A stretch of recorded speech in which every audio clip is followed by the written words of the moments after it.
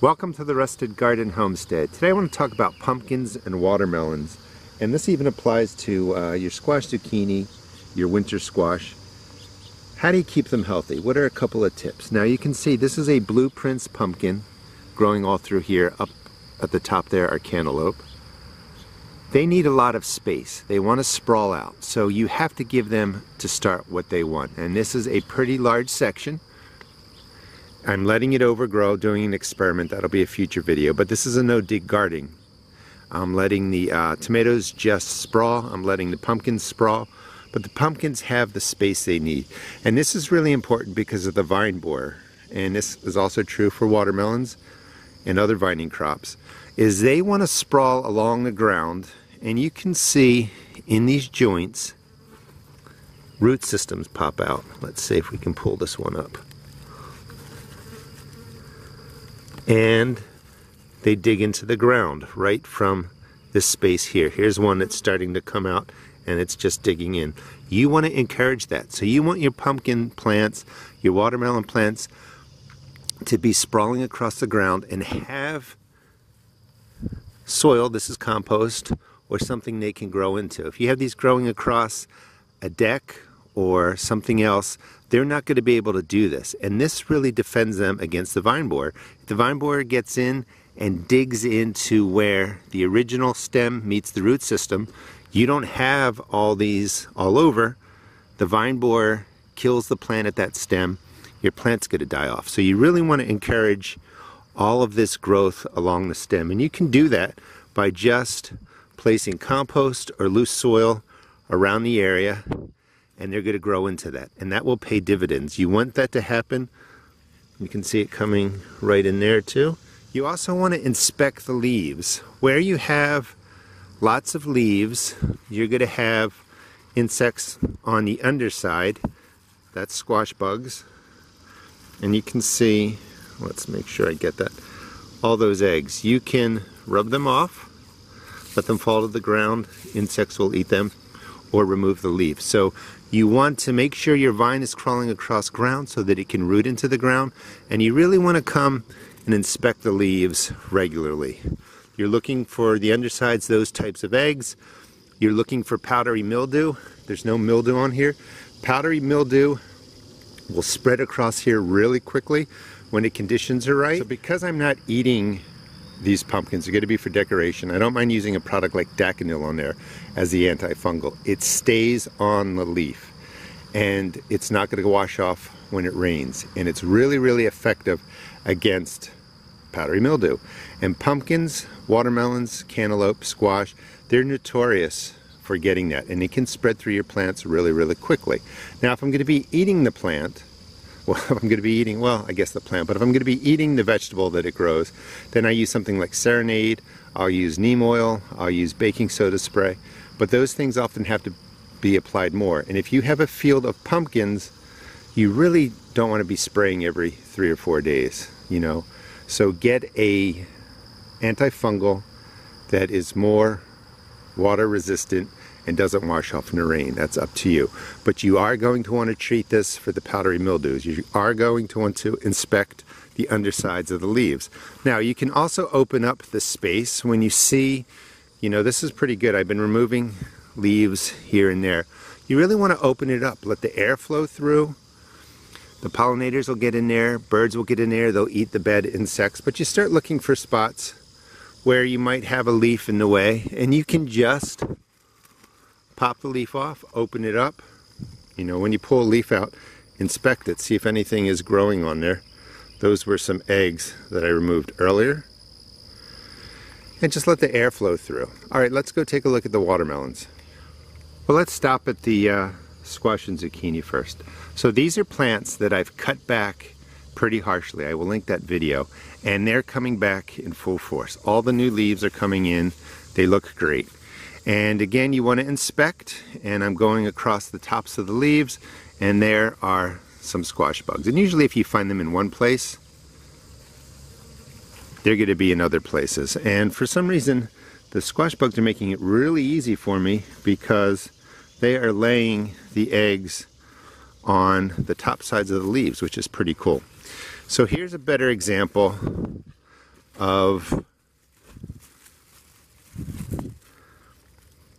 the main stems coming out of the ground. You want to inspect along here, squeeze them. If they're getting soft, it's probably a vine borer in there, and you can actually get in there, cut out the vine borer, or you can stab it. Now, when they're solid, oh, so right in here, there's a vine borer. So on this side, you can see that green. So there's something in here that I'm not going to be able to twist this plant and get to it. But you can see, wow, good timing. I'm just digging in there. So what I'll do, and you can see the slime on there, that's because something is chewing the inside of the stem. You could get a nail and just poke in there, stab it. But same principle. Now that I know that's there, take handfuls of dirt, pack it around here, and I'll come back with some of my better compost and really press this in. Now, I may not have gotten the vine borer out of there, but this is going to root out and it's going to save this plant. You also want to look for something like this. So here is another stem coming out, and you'd want to direct that to the ground, and as it got longer, you want to mound over it too. That will help the roots come in to different places. Here's an example. Right in here, you can see this one comes up, and it's trailing along there. So I don't know if you can see that, but right here are some new roots coming out. So let me just move it around so you can get a better look. I want to encourage that. So I'm going to really build the soil up under here, let the roots grow in to the ground from here. And that will set up a root system there, and maybe this will survive and the root system will be in there. So that is one way you can really manage damage from the vine borers. I'm glad I actually found that. So here's how you identify if you have a vine borer down at the stem. Aside from inspecting and looking for that rotting area, that chewing on the main stem, when your leaves start to droop for no reason, you know that they're watered. Again, it's early morning. All the other plants we looked at had nice, strong leaves. These are drooping. That's because it had a vine borer in there that I caught maybe 4 or 5 days ago. The older vine is all beat up. The leaves are still drooping. You can see them all in there. Some of them look okay, and this plant is actually starting to come back. Down here off a branch of the main area, these leaves look pretty good. So about 5 days ago, there are 2 plants in here. I mounded up the soil just to get those roots growing like I showed you. And this is a kind of an emergency way, if you notice it, that you can save your plant. Now, hopefully that roots out. You keep it watered. You're going to have to water it every day. You want that mound to stay really moist, and the new root system will come out. You can see, so this stem is surviving. The ones coming out of here are surviving. They're the ones that look great. And this one looks like it's gone. Actually, we'll just pull it out. But see how it's all rotted? It just didn't take. So half the plant on the left over there is going to die off, but it looks like the other ones are surviving, and at least I have new vines coming out of here. The mounding isn't a cure-all, but it works in an emergency, and that's the devastation the vine borer does. So here's another example. This is a squash plant, and it's vining, and you can see the vine coming out from down there. I inspected it. I don't see any damage. And it is trailing out this way. So what you could do, look at that pollinator in there. What you could do is get in here, remove these leaves that are coming out, get that stem pressed to the ground, mound over it, and let it root in. You can see a little cucumber beetle moving right through there. So by opening up the space, like I've removed a lot of leaves, new leaves will come out. Good insects can get in there. I can inspect this easily and manage it. And you can see that it's still producing nicely. Also, if you want to dust, this doesn't really work for pumpkins and melons because they're so massive you'd have to dust everywhere. But you could put insect dust right along that stem, and that will help stop the vine borer too. And you can see as the plant grows, the flowers progress down the vine, And you can just remove the leaves and the stems from that main vine and dust along there. So here's another zucchini plant, and it's about 7:30 in the morning. That's when you want to come out, because you're going to find the different insects crawling around, and you want to just, look at the leaves. Here's a new insect that I don't know what that is, but I want to check it out before I kill it. It could be good, it could be bad. But you just, again, want to take a look at the plant. These have been pruned back pretty severely, and they're just doing extremely well come 7-10 days later. I will put that video in the description and at the end screen just so you can see what they look like. But they look pretty good, nice and healthy. The biggest thing you can probably do for squash, zucchini, and pumpkins is to make sure you're watering them regularly. They need a good inch of water, which means you have to know how long your hose has to run to put out an inch of water, so it's 1 inch per square foot. So you saw how the pumpkin had root systems coming out in different parts of the vine. You want to water that whole area, maybe a sprinkler.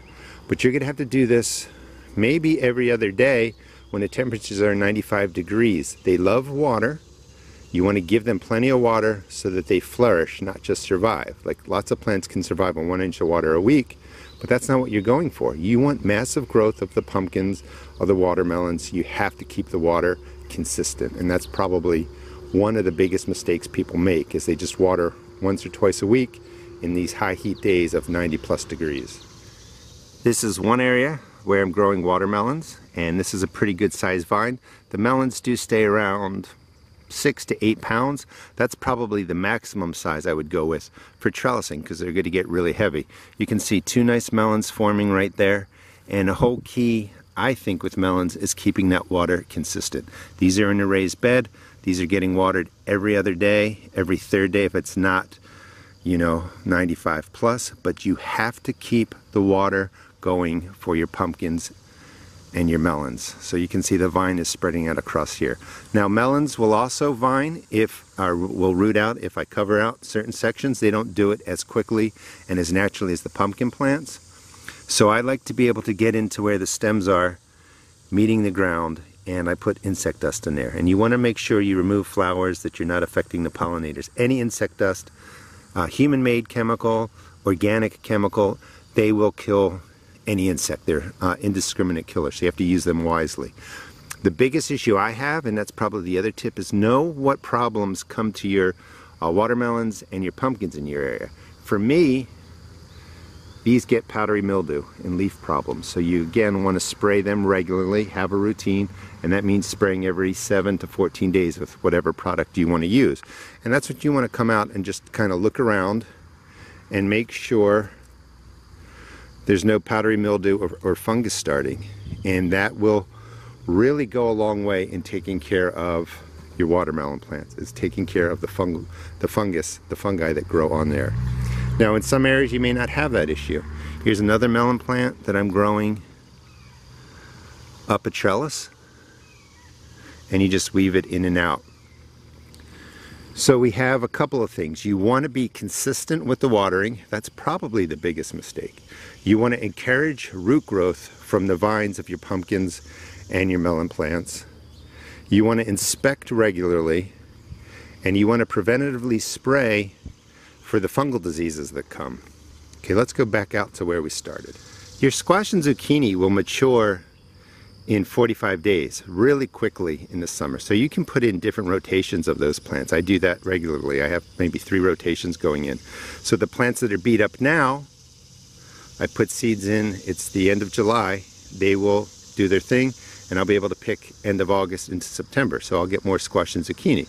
Your pumpkins, your watermelon take a lot of time. And if they, get 3/4 of the way through and die off, you miss out, you can't replant. So you really want to make sure you give your pumpkins plenty of space. It's really important that they're able to root out in different places. And again, it's pretty cool because as this plant is creeping out, overtaking these tomatoes, you can see that it's just dropping the root down again. So it's going to take care of itself. So if I take care of the fungal issues, the squash bugs, some other insects, this plant's going to make it, and it's going to do a lot you know, in a way of production for me.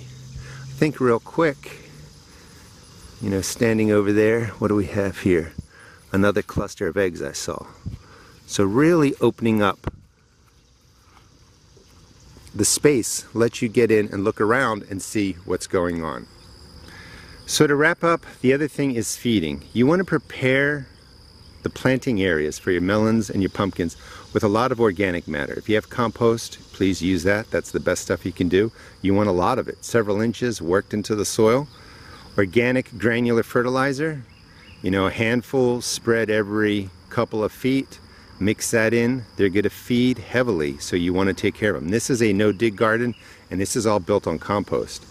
So these haven't been fed a whole lot except for what's there, and you can see how well they're doing.